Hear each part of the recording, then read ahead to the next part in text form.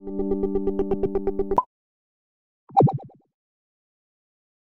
the heck? I just realized that everybody leveled up. When did they level up? I'm so confused. Okay. Apparently there's something in this general area? No. This general area, I think. Maybe not? No? Nothing? My map is lying to me. Hold on. Let's level people up, because that's going to be one thing that I forget very quickly. Alright, she has all that. I could level that stuff up. Did she ever get the bow stuff? No, so let's upgrade her bow stuff. Starting with the sleep on that, because it's pretty good. It's really good. Soulless. What do I want to do with you? I don't even know. I mean, this other stuff is fairly good. The passives, but... yeah, I don't think I'm gonna worry about it.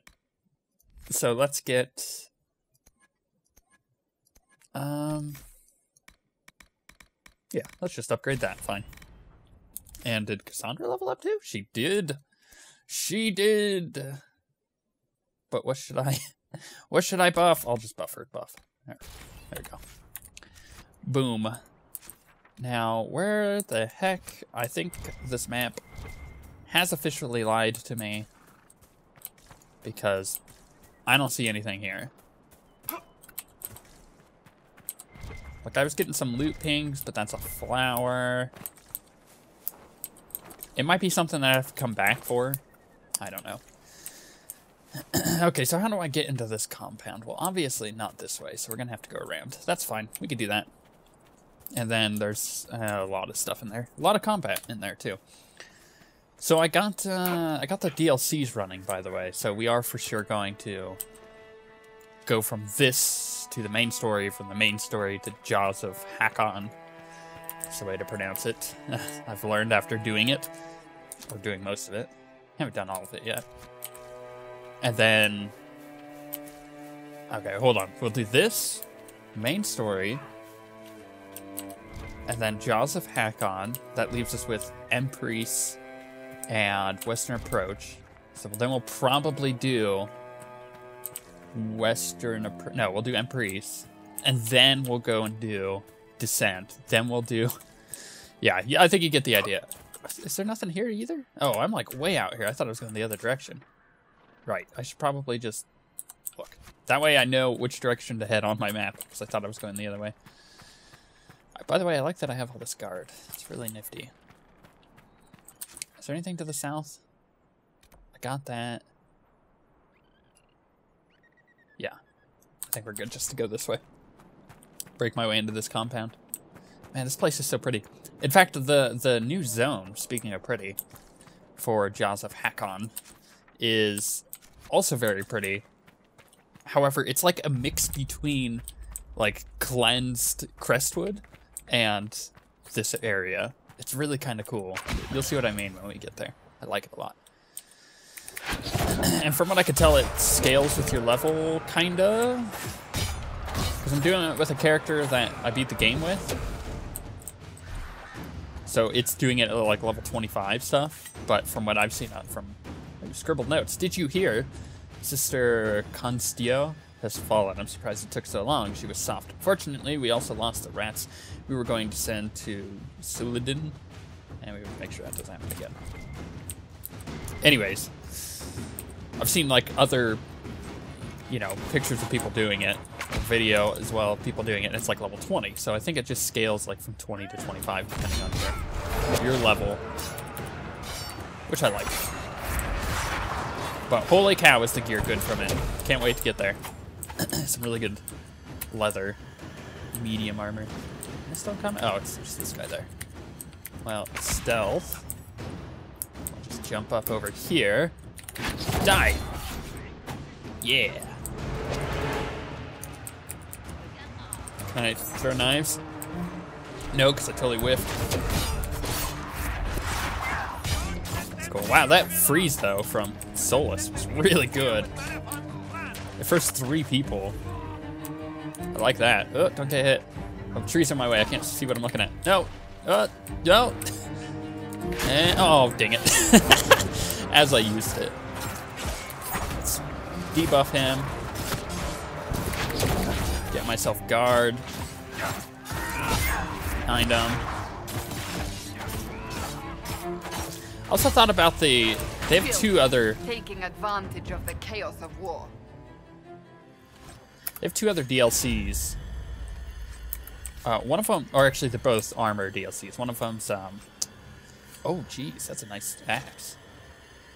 Nice. Is that two-handed or one-handed? Weapons.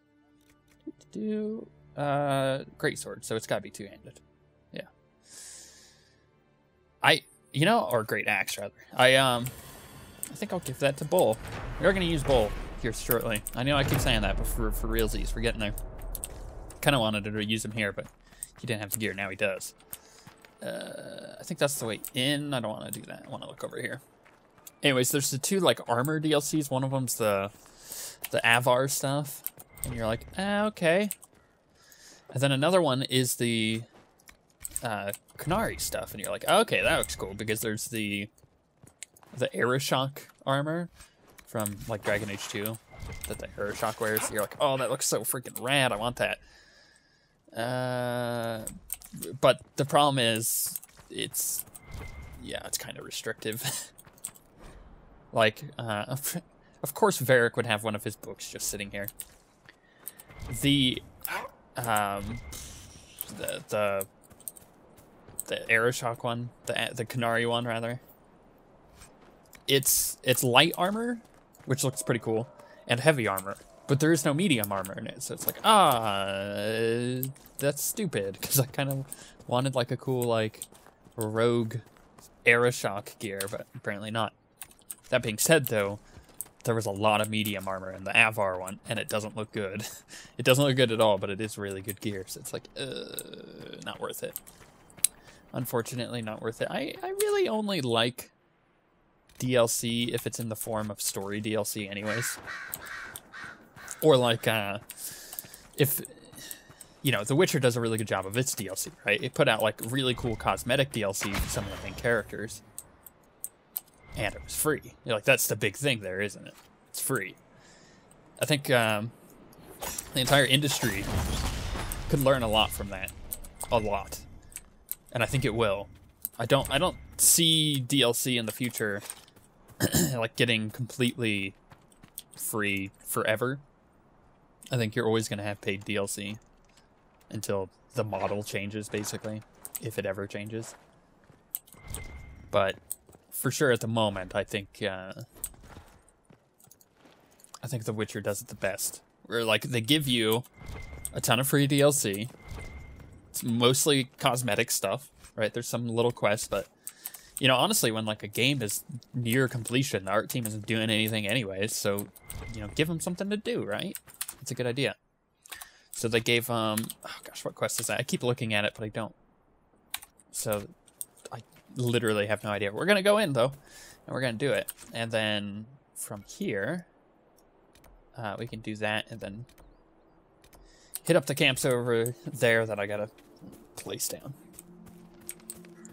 Yeah, DLC is a touchy subject for me because like I really like cosmetic DLC because it it changes up the game a bit, but story DLC is just hands down the best kind.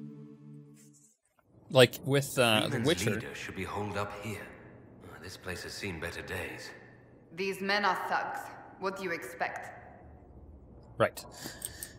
With The Witcher, you have the the DLC in the form of cosmetic stuff. Then you have the quest stuff. But then they're doing the thing that nobody does anymore, which is such a good idea. The plane. Have you? No, nothing recent anyway. Which is the use of expansion packs. Expansion packs are so good. Like Awakening, Dragon Age Origins Awakening was so good. Why don't more companies do expansion? Why have expansion packs died off?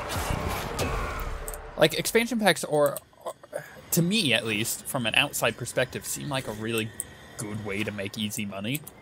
Because you're just developing more story content for the game that you've already made. So, aside from building maybe some new assets, because to be honest, oftentimes they just reuse a lot of stuff.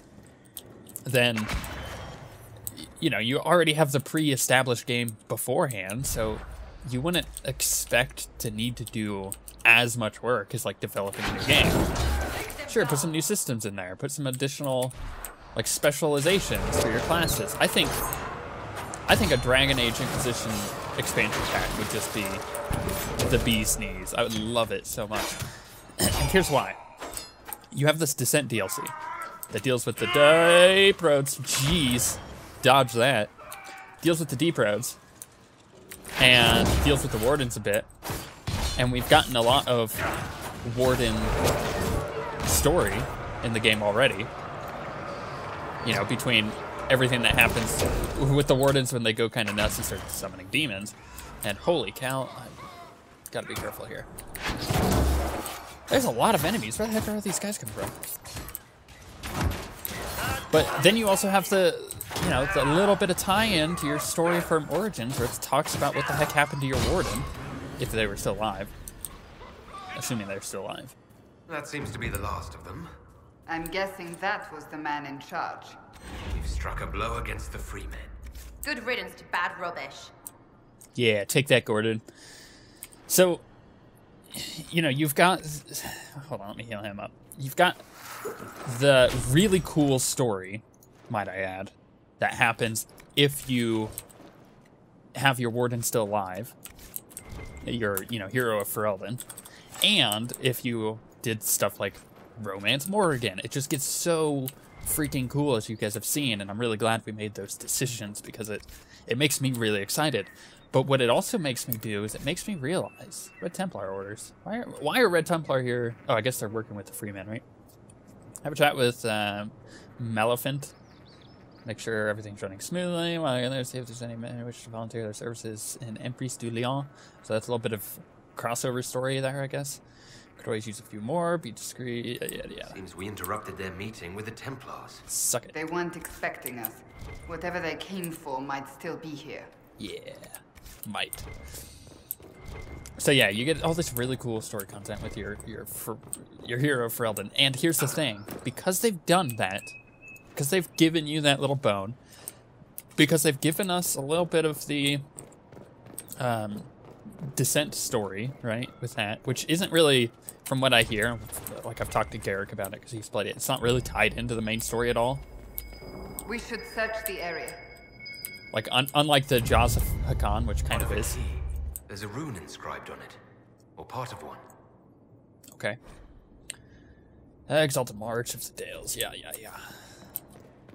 That's a creepy stuffed nug. If that's what that is. Pig, maybe? I don't know. But I think that they're going to put out an expansion. And if not an expansion, like a really good story DLC. Right? Because everything's alluding to it. That we're going to get this rad thing involving, and this, I'm calling it now. Remember, this, like, I record these as I go, so if this ends up being announced eventually, you'll hear about it in a future episode. And if you're watching it and it's already been announced, then you could say I told you so. I think they might do something story-wise. They must have been smuggling it for the Templars. Not anymore. Suckers. Okay. That's actually a lot of red lyrium in here. Holy crap. I think they're gonna do a story piece involving the Warden. I guess the hero of Ferelden. And obviously it would tie into the Keep. Dragon Age Keep, except it... Rune engraved key. Oh, I need the other pieces. Right. Spamming, because I spammed it. Like, okay, so say you have your Warden alive, like I do. Your Grey Warden. And he is off. The story currently given to us by Morrigan is he is off trying to find a cure for the Calling, which is really cool, right? If he could cure the Calling, that changes the way Wardens work. Now, imagine you, I don't know, didn't have your hero Ferelden alive. Someone's got to be doing that, right?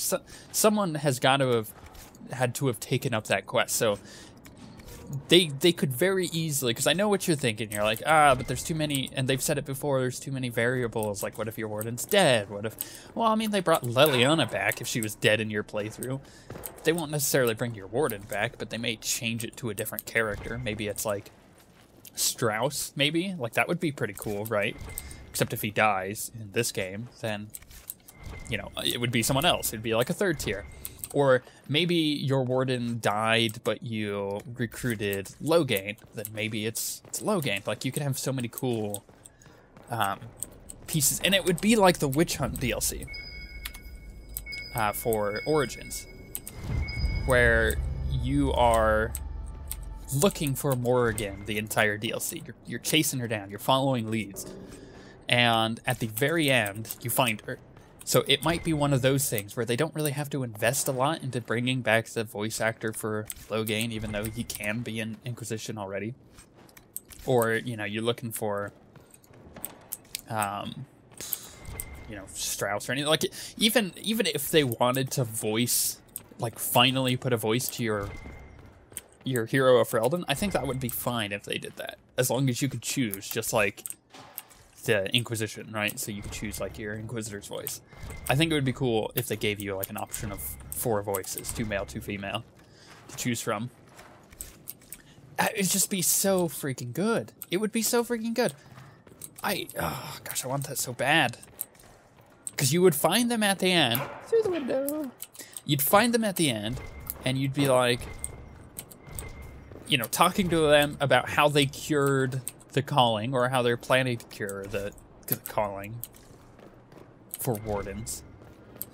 And then from there, it's all about, you know, what comes next for Dragon Age, right? Like, they could easily just end Inquisition off there with that kind of DLC and be like, see you in the next game. Wow, I actually really wanted to read that sexuality in Thedas. I know that sounds weird, but we're going to do it. Where's the codex again? Journal. No. Was it journal? Completed collections. Oh, gosh, I always forget. Codex. I'll just go from there. Letters and notes. History, maybe? I don't think I'm ever going to find this. No, okay, so maybe letters and notes.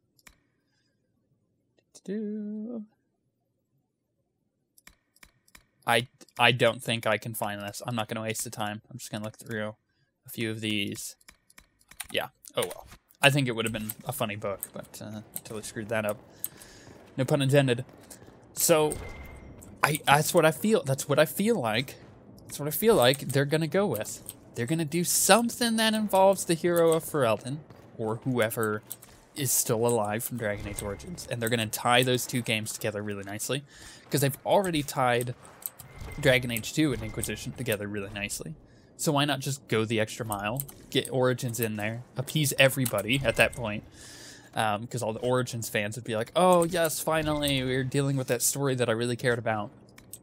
You know, maybe bring back Alistair during that DLC as like a companion that will be involved there, and have like a classic team where it's like your Inquisitor, the well, I guess it would be like Leliana, depending, right? Because there's a chance that at the end of the game she won't be around, but maybe she can be. Where's the other piece for this stupid thing? Did I? Oh, maybe I have to forge it? Ah, I do. Okay.